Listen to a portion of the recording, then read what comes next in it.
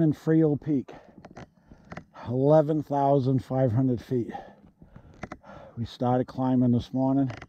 We may not even get to the top today. That's how high it is. I'm only at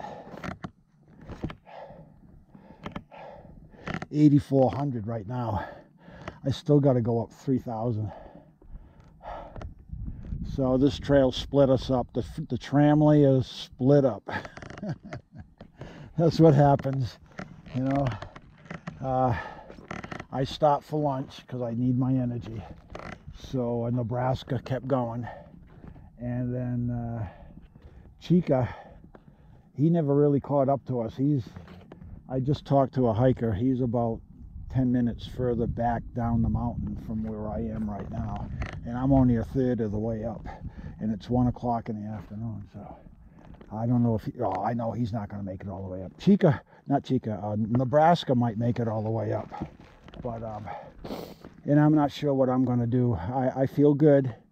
I'm going one step at a time. I'm really taking my time. I started off with 6 liters of water. I'm down a little bit of water now because I've been drinking it, but I got enough water to get me through the night and probably right up to noontime tomorrow.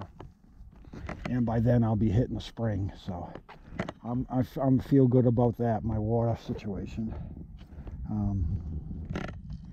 Just having a peach. Yeah, it's heavy, and I got 2 apples too. I still have. I'll have an apple later this afternoon, but I love my peaches on the trail. I just love them. So whenever I go into town to resupply, I always grab a couple. And this is my last one. I had one yesterday, and I'll finish this one off in a few minutes. I just want to show you the fog. This fog, it's smoke from the Yosemite fires have drifted in, and it's really thick. You can't even see the other side of the lake like last week. You know, the photos I took, you can see the white caps across the lake. You can just about even make out the mountains on the other side now. It's I feel bad for the people who are spending big bucks to go on vacation here, because if they're coming here for the view, there is no view right now. So, all right, well, I'm going to continue on here. Obviously, they don't want you camping here because they threw stones all on the campsite. But that's what they do if the forest ranger feels it's not a good campsite. They kind of throw junk on it. All right, talk to you people later.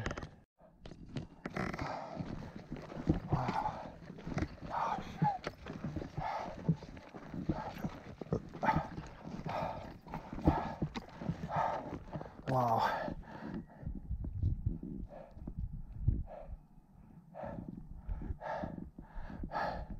I'm at 9,000 feet. I still have, I don't know where it is, but I still got 2,000 feet to go.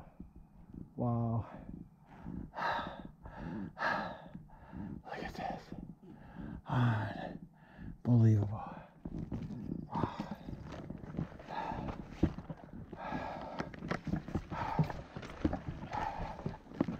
Wow.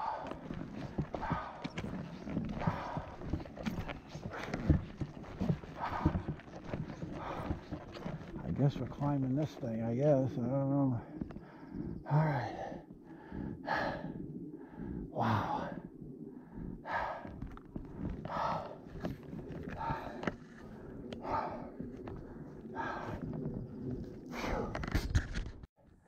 I'm entering the Mount Rose Wilderness at 90. Oh, it's up here. Oh, I think it's 92 something. 9,300 feet. I'm going to spend the night up here too. I'm not going down. It's what time is it? It's 3 o'clock. So I'm just going to hike for another hour, but I'm going to stay up here. I'm sleeping up here tonight. So much cooler. It's 77, but there's a nice light breeze up here. So this is where I'm going to spend the night. I'm not going down where it's going to be hot and muggy. I'm not doing that. Okay. Oh man, I still got to go up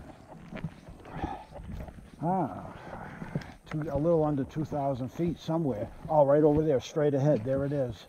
Mount Rose. Yeah. So that's what I got to go up. I'm going to do that tomorrow morning. Oh, look at this shot. I didn't even see this. This is the northern end of the lake. I got to think. Wait a minute. Yes, it is. This is the northern end of Lake Tahoe. Too bad it's not clear like last week, but we can only take what Mother Nature wants to give us. A little hazy, but oh well. Look at that. Nice view. Nice way to end the trip.